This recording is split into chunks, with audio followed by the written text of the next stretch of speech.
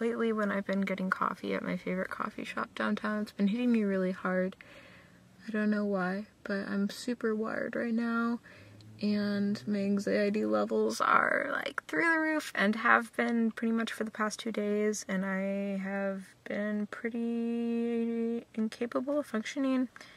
Dad asked me to go in to a burrito shop downtown and bring home burritos for dinner. I'm just super nervous and jumpy, and I don't want to talk to anybody. My dad, when he told me to go get the burritos, he said there's money in like the console between the seats.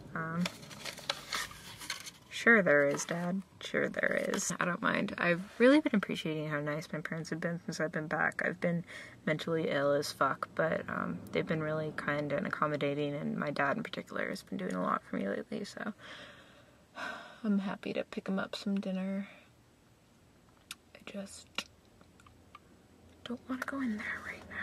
Sometimes I operate under the illusion that the real world should operate on kind of a grade-like system, kind of like school does or like video games do. Like, oh, it's okay, you've already had 3 social interactions today that were awkward, so you don't have to do this anymore. You don't have to go into this restaurant and talk to anybody.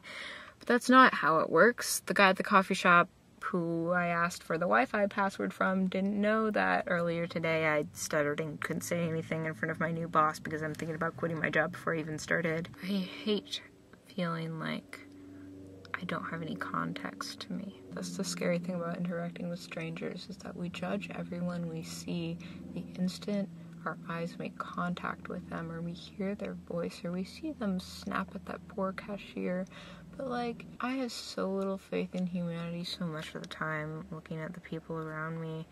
But also, like, I'm sure when people look at me and how cold and weird I am around strangers, they don't have that much faith in humanity either. If we all had YouTube channels where we made overly revealing, sappy videos, we might like the world a little bit better.